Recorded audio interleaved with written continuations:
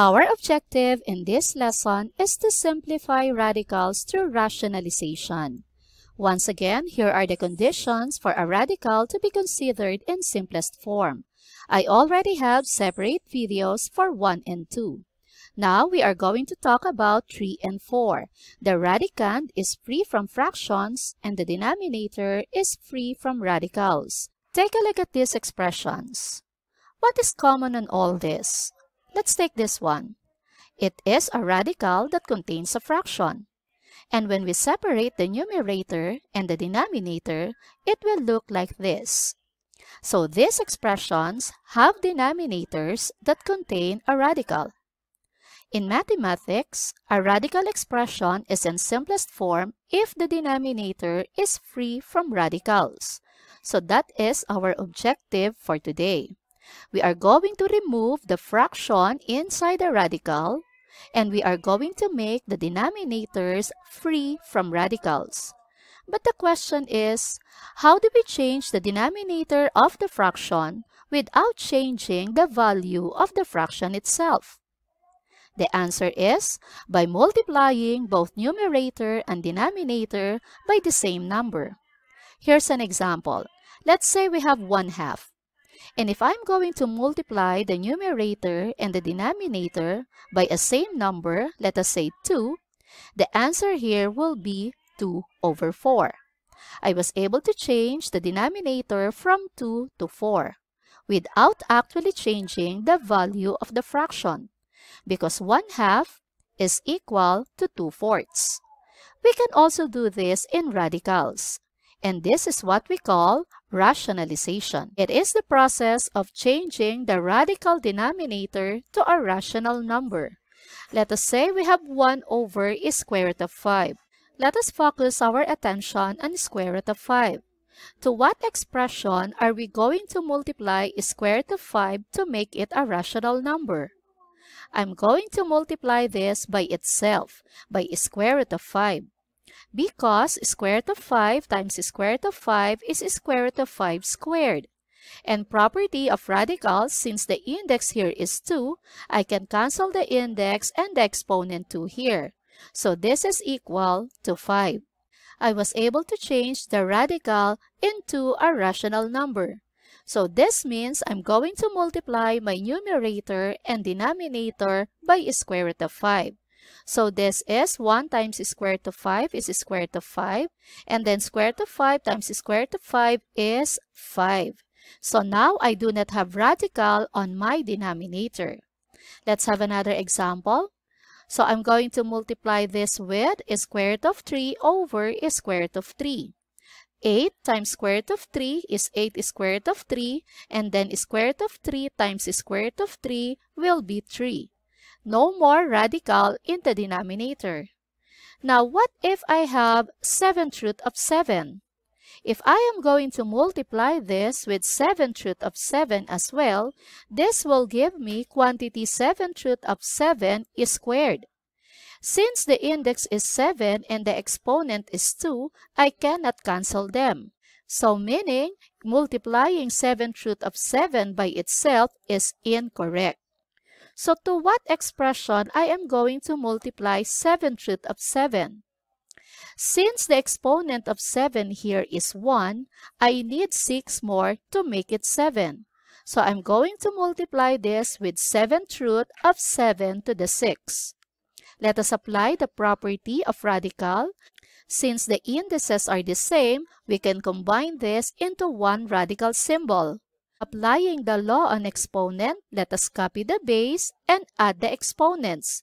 The exponent here is 1, so 1 plus 6 is 7. So this is equal to 7th root of 7 to the 7. Now, my index and exponent are the same. So this is equal to 7. I was able to change the radical number into a rational one. Let us simplify the following. Number 1 is square root of 1 divided by 3. So first, I will separate the numerator and the denominator. The index here is 2 and the exponent of 3 is 1. So I need one more square root of 3 to make it 2. So I'll multiply the numerator and the denominator by square root of 3. Square root of 3 divided by square root of 3 is just 1. So it will not affect the value of the original fraction. So square root of 1 times square root of 3 is square root of 3. And then again 1 plus 1 is 2. So my denominator will become square root of 3 squared. So I can now cancel a square root and the exponent here 2. So the final answer will be square root of 3 over 3. Next one is square root of 11 over 5. So once again, I will separate the numerator and the denominator. And then again, the index here is 2 and the exponent of 5 is 1. So I need one more square root of 5. So again, I'll multiply both numerator and denominator by square root of 5. Square root of 11 times square root of 5 is square root of 55. For the denominator, 1 plus 1 is 2, so square root of 5 is squared. Then I will cancel square root and the exponent here 2. So final answer is square root of 55 over 5. Next one, 12 divided by is square root of 4. So the index here again is 2 and the exponent of 4 is 1. So I need one more is square root of 4. So I'll multiply the numerator and the denominator by square root of 4. 12 times square root of 4 is 12 square root of 4, and then this one will be square root of 4 squared. Square root of 4 is 2, and then for the denominator, it will just be 4. So I have 12 times 2 over 4. 12 times 2 is 24 divided by 4 is equal to 6. Number 4, negative 6 divided by cube root of 54. 54 is 27 times 2. And 27 has a cube root, that is 3. So I can factor out 3. So this will be negative 6 divided by 3 cube root of 2.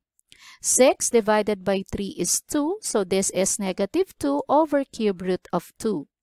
The index is 3. The exponent of 2 here is 1. So I need 2 more cube root of 2. So I'll multiply the numerator and the denominator by cube root of 2 squared. And 2 squared is equal to 4. Now in the denominator, the exponent here is 1 and this is 2. So it will become cube root of 2 cubed. So I can cancel cube root and the exponent here 3. And 2 divided by 2 is 1. So the final answer is negative cube root of 4. Number 5, this time let's have variables. So again, let us separate the numerator and the denominator. The index here is 2. The exponent of n is 1. So I need one more square root of n. So I'll multiply both numerator and denominator by square root of n.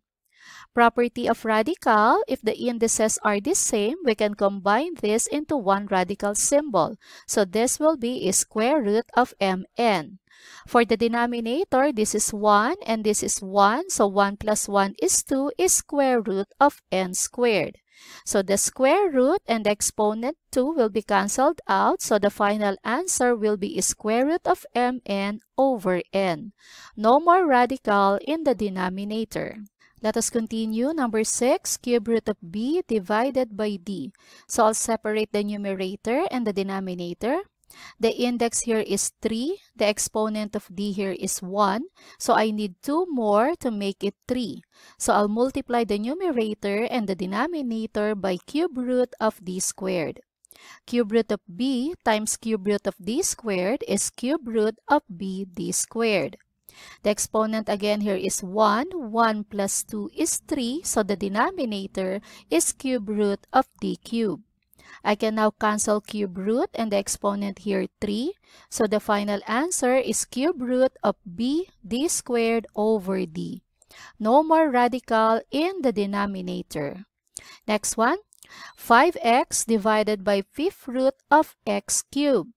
So the index here is 5 and the exponent here is 3. So I need 2 more. So I'll multiply numerator and denominator by fifth root of x squared.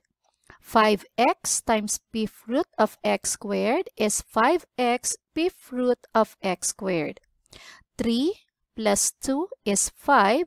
So the denominator is fifth root of x to the fifth power.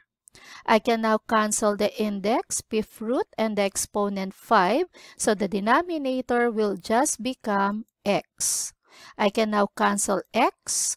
So the final answer is 5, fifth root of x squared. Let's continue. Number 8, fourth root of 2xy squared all over 8z cubed. So let us separate numerator and denominator. Now, be careful here. Instead of multiplying both numerator and denominator by fourth root of 8 cubed, since you only have 1 8 here and you need to make it 4, think of a number closest to 8 that has fourth root. And the closest number to 8 that has fourth root is 16. So to what number are you going to multiply 8 to make it 16? That would be 2. So we are going to multiply both numerator and denominator by fourth root of 2. Now for the variable, since the index is 4 and the exponent here is 3, you need one more. So let's multiply it with 1z. Now, fourth root of 2xy squared times fourth root of 2z, we're going to multiply the constants. 2 times 2 is 4. So this will be fourth root of 4xy squared z. For the denominator, 8 times 2 is 16. And 3 plus 1 is 4. So fourth root of 16z to the fourth power. The fourth root of 16 is 2. Then the fourth root and the exponent 4 will be cancelled out. So what will remain is z. So for the denominator, we have 2z. So the final answer is fourth root of 4xy squared z all over 2z. So no more radical in the denominator. Last one, number 9, cube root of 2p to the fourth all over 4q. So p to the fourth, this is 4 and your index is only 3, so you can factor out 1p. And then separate the numerator and denominator. So this will be p cube root of 2p divided by cube root of 4q. Now for the denominator, think of a number closest to 4 that has cube root. And that is 8. So to what number are you going to multiply 4 to make it 8? You'll multiply it with 2. Now for the variable, since the index is 3 and the exponent of q here is just 1, you need 2 more. So we are going to multiply both numerator and denominator by cube root of 2q squared. So p times cube root of 2p times cube root of 2q squared. 2 times 2 is 4. So this will be p cube root of 4p q squared. Now for the denominator, 4 times 2 is 8. And then 1 plus 2 is 3. So cube root of 8q cube. The cube root of 8 is 2. And then cube root and the exponent 3 will be cancelled out. So what will remain is 2q. So final answer is p cube root of 4 pq squared divided by 2q. No more radical in the denominator. Quick tips: multiplying the numerator and denominator by the same number will not change the value of the fraction. Multiply the numerator and the denominator by nth power, that will eliminate the radical in the denominator. Now, it is time to check your understanding. Pause this video for more time.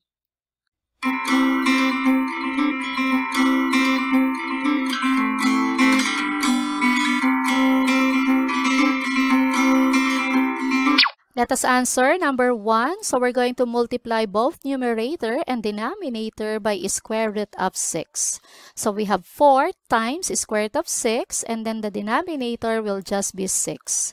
4 and 6 are divisible by 2. 4 divided by 2 is 2. 6 divided by 2 is 3. Therefore, our final answer is 2 square root of 6 over 3. Next, number 2. Before multiplying both numerator and denominator by square root of 3, let us combine this into one radical symbol. And 15 divided by 3 is 5. Therefore, the answer is square root of 5. Number 3, since the index is 3 and the exponent of 4 here is 1, we need 2 more. So we're going to multiply numerator and denominator by cube root of 4 is squared.